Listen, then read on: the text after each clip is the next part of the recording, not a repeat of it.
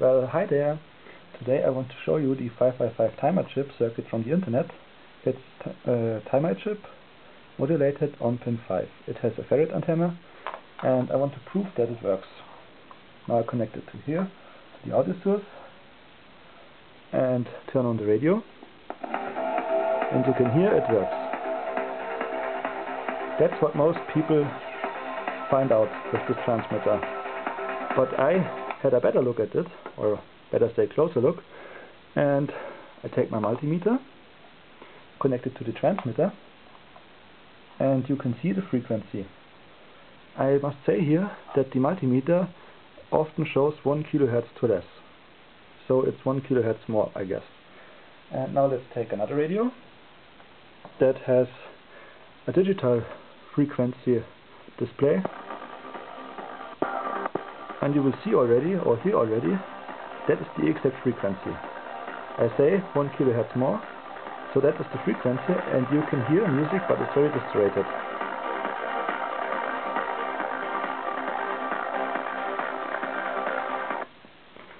Okay, now let's take my transmitter that I built and same experiment. This is the same experiment.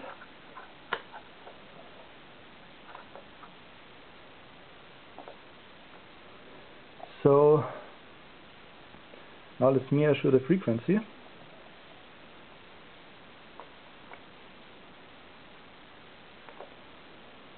You can see it, that's the frequency. And now tune in the same frequency on the radio.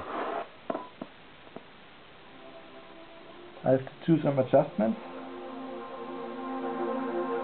but here it is. 1 kHz more, I said. That's the exact frequency. And the music is good, or better, the sound is good. Wrong frequency, right frequency.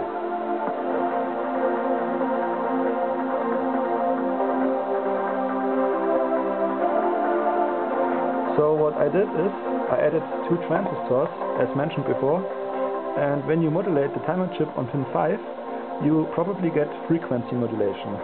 But on the AM band, amplitude modulation is used, so the sound is only good if you do adjust the radio to the wrong frequency, because you get some kind of AM then, I guess. And with my transmitter, we have amplitude modulation, and that's the modulation that is used in the AM band, and when you tune it on the exact frequency, you have good sound. Okay, that was my explanation of the 555 timer transmitter. I hope you liked this video. It would be cool if you rate it.